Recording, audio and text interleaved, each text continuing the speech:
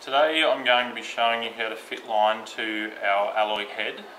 This can be done on the trimmer or off the trimmer, but today we'll be off just for the purpose of the video. The first thing we need to do is to measure 3 to 4 arm lengths of trimmer line. Bear in mind that the thicker the cord is, the less you will fit on the head, but considering I'm using thin cord today, I'm going to do 4 arm lengths. Cut the size. We need to find the 2 points, bring them together, place them from the front to the back of the head,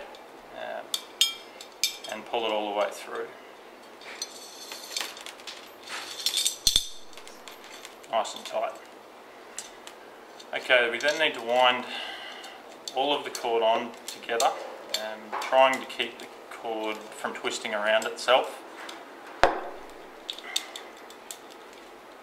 until you run out of line.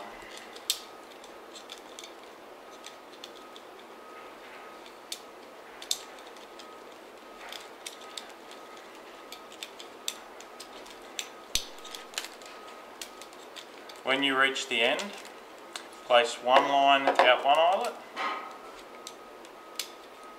and another line out the opposite eyelet, and trim to size.